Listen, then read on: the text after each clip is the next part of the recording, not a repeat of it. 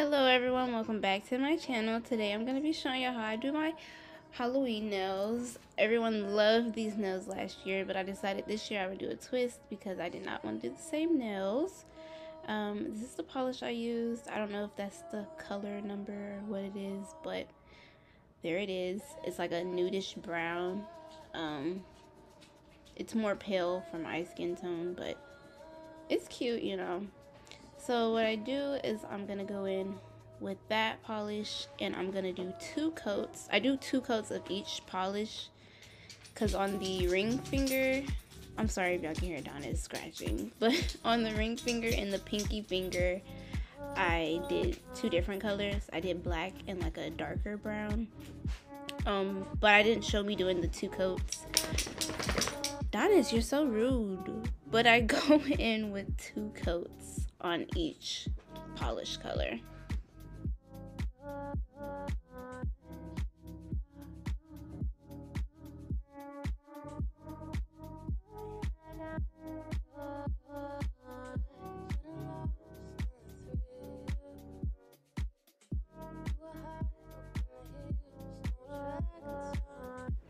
I absolutely love this nail design because it's very simple.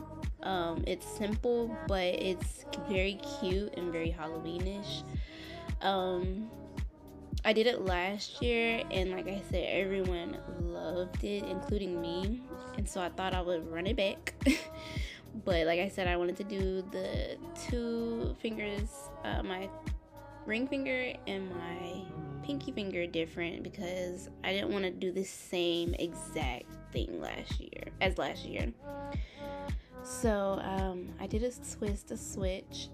So the 3, my thumb, my pointer finger, and my middle finger will be the blood splatter nails. That's the darker color I used on my ring finger. But those 3 will be the blood splatter nails.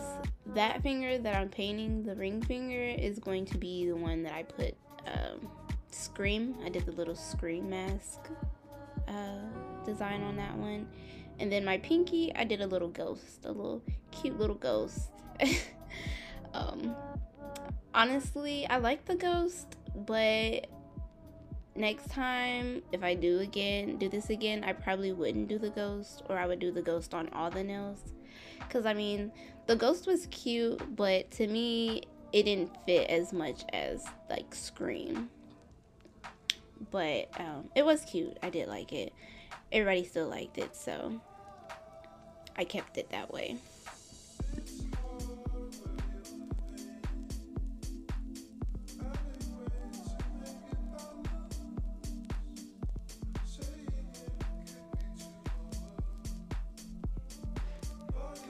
So for each layer, I cured it for 2 minutes total. My lamp does it for 60 seconds each thing. Just to be sure it was cured. I used regular polish, but if you have gel, I would highly recommend gel. That's the matte coat I used. Mostly because regular nail polish, the smell, I forgot how much it smells. It's terrible. So I'm just gonna go in with the matte coat first. I did the nails matte because it looks better with the blood. But what I would do the matte first and then do the blood splatter. I was gonna say maybe do the blood splatter and then go on with the matte, but to me, with the regular polish, it went on the matte better. But if you do gel, you probably could do the blood splatter and then go on with the matte. But you know, do what you want. I went in with the matte first. For some reason, I only did the blood splatter nails matte, and then afterwards I went in and did the other 2. I don't know why I didn't do them all at the same time, but it is what it is. But I did end up putting matte on those 2, but you'll see that later on in the video. Also, the toothbrush I showed in the beginning it's the toothbrush I used last year when I did the blood splatter. I would recommend getting a new toothbrush, or like, you know, one you don't care about. I wouldn't use one that you already had like polish on because it definitely made it more difficult to do, but it obviously was achievable. but it definitely would have took less time, I think, if I would have gotten a new toothbrush. I was just lazy at that point, and I was like, well, I already have this toothbrush, so I'm gonna use it. And that's exactly what I did. Also, I have a red gel polish, but that one was like a very vibrant red, and this regular nail polish is more dark. But I did at the end, I didn't put it in the video because I didn't actually record it, but I did at the end go in with my gel red and put like little bitty dots just to give it some contrast between like dark red and light red. But yeah, like I said, I would definitely try to use a gel because the smell was very loud and it was very there. Also too, with the gel, like I said, you could probably go in with the gel and then do the matte top coat. That way you don't have to put the matte top coat so many times, because see, I put the matte, then I put the polish, let the polish dry, then I had to go in with another matte coat and then put gloss on top to give it a contrast. So to avoid putting matte so many times, you could just do the bottom polish or the base polish, do the blood, and then put matte, and then go in with the polish, the what am I trying to say, the shiny blood, like the polished blood that's not matte. So yeah, I would recommend that.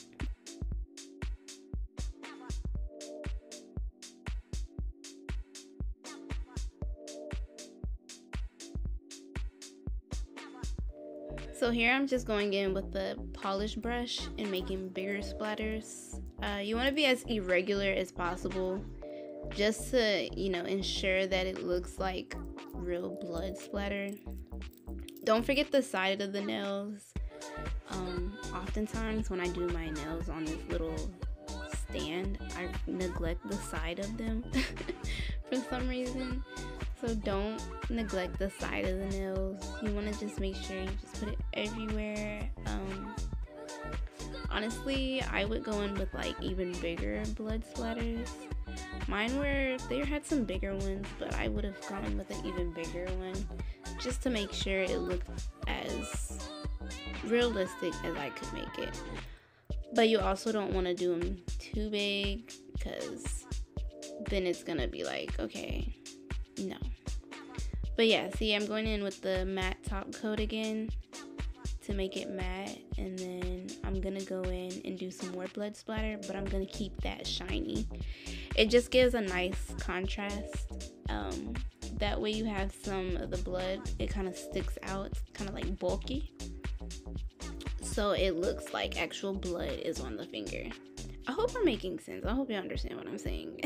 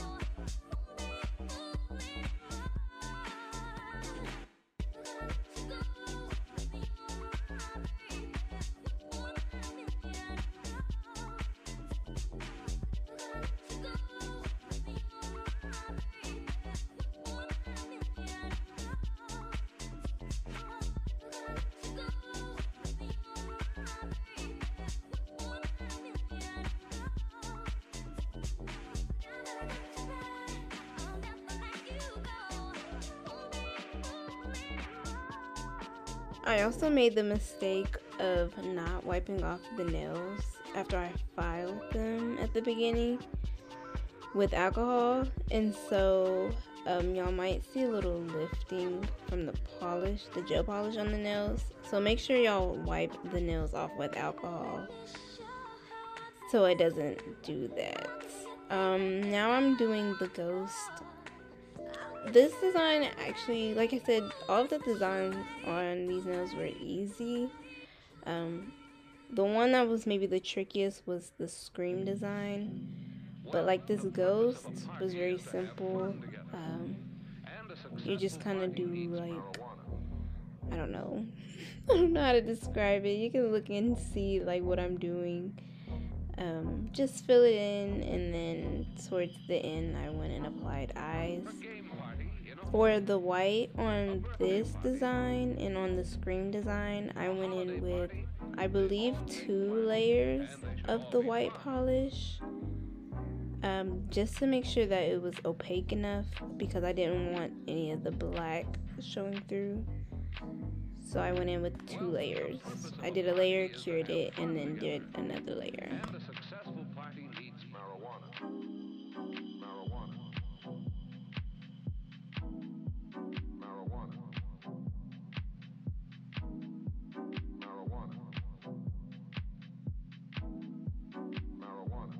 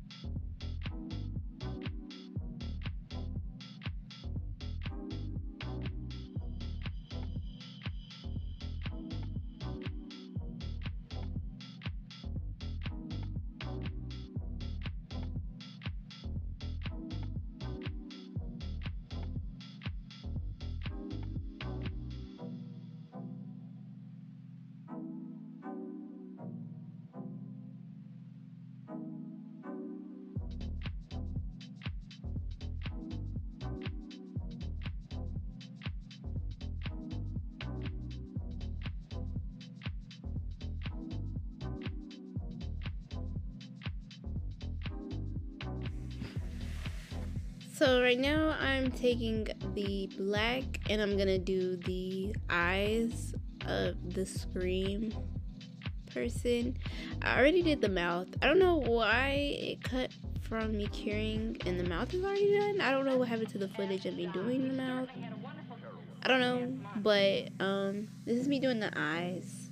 The eyes to me, well, the eyes and the nose were kind of difficult to do because it was like if you didn't do it right, it didn't look like Scream. It just looked like black blobs. It just looked like black blobs on the nail. So I kept trying to make sure I shaped them correctly so that way they would look right. Actually, I think I do remember what happened. I believe I ended up wiping off the eyes, because I think this was my second time trying to do them. I believe the first time I wiped them off, which is probably why the mouth is done and the others weren't. Okay, no, I lied. Okay, I'm sorry, I lied to y'all. I don't know why I had the mouth done, but this is my second attempt. I did get it right the second time. I figured out how to do the nose. I figured out that the nose was making or breaking it. And the Scream nose is shaped like an upside down heart. So I ended up using this. I have this cuticle pusher with a little toothpick end, like little pointy end that I put gel on to make it more round. And I put black on that and then did dots. That way they would look more like a heart. Because I couldn't do a heart with that brush. It was difficult. Very difficult. You'll see it. Yeah, so that little cuticle thing, see, it has like, I put gel at the end and cured it to make it round. That way I can do like dots with it. So I used that for the nose. It made an upside down heart. And when I tell y'all it was so much easier, man, I'm telling y'all, it was so easy. So right here, I'm just putting the eyes on the ghost. That's why I said it. The ghost was cute, you know, but to me, it didn't fit in with the other nails too well because it wasn't like, I don't know. It's a ghost. Ghost, I mean, it just didn't look like a serious ghost, you know? Like, if I would have done maybe like a realistic looking ghost, which, I mean, how can you make a ghost realistic? I don't know. It just looked very cartoonish compared to the rest. Y'all get what I'm saying. I don't know. It was cute. I probably would have done I probably would do a different design next time. Maybe like some spider webs or something. But I do plan on doing some different fall nails. With like spider webs and like pumpkins and stuff like that. So I can just do that next time. But yeah, I just cured it and I basically just went over everything again, you know, just to make it opaque. That way you're not seeing any of the white come through and it looks more realistic.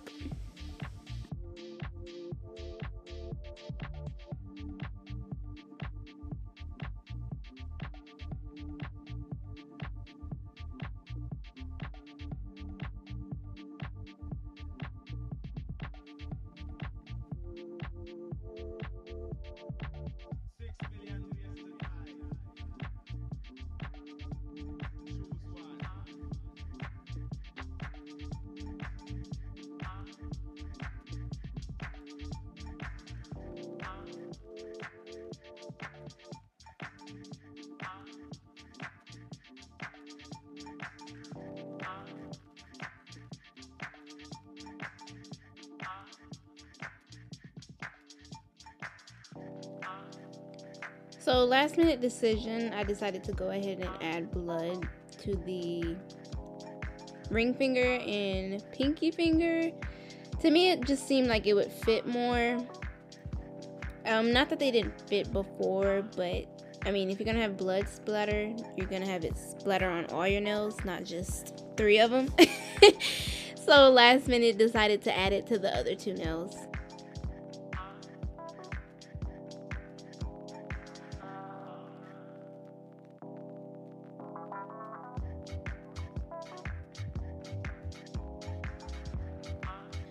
I also went over the other nails again, the 3 with the blood splatter, just to make more shiny blood splatter, because at the beginning, you know, I put the matte over the blood.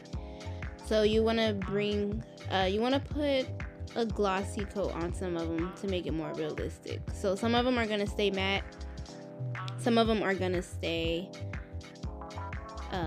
shiny. So what I'm doing is I started going over with the clear regular polish, but when I tell y'all, like I said, the smell is terrible. I decided to just go over it with the gel polish instead. Plus it would dry faster with gel. But I basically only put the clear on top of the bigger splatters. I don't put it on the smaller splatters. I leave those matte.